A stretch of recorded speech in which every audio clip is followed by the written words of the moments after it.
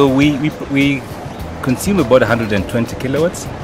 So we decided to install a 150 kilowatt system to produce all our needs in the daytime.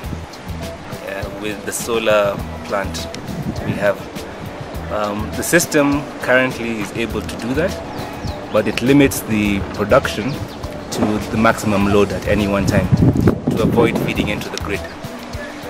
So far we have seen a reduction in our consumption by about, I think it's about 45% of our total power bill.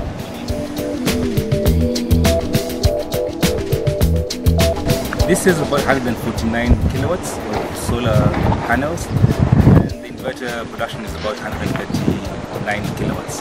Yeah, in this particular one. Yeah, so as you said, we have been able to integrate both our production from solar with the grid and also with a generator.